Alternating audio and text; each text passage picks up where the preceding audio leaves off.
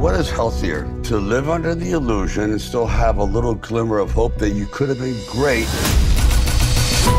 or blow it and you realize you're a failure.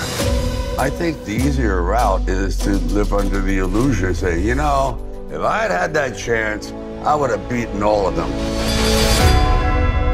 Who is this man, Sylvester Stallone? Artist, writer, poet, performer. How does that happen? I had given up on acting. I was done.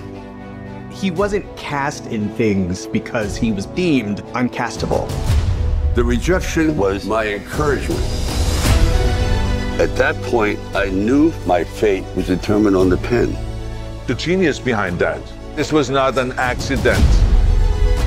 This is the theater where Rocky premiered. My brother goes, this could be the best day or the worst day of your life.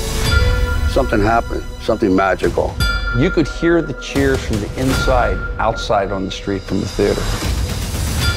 It's the last picture of him being unknown. When Stallone became famous, he wasn't expecting the downside.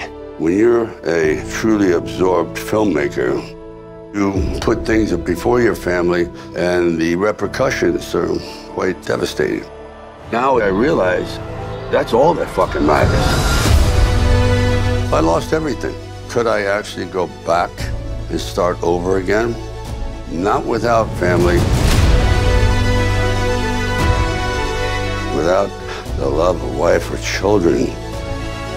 What's this? These are just pictures of something that never existed. If I can take my frustration and voice it, I have a funny feeling that there's millions of people that have that same frustration that were overlooked. I'm in the hope business.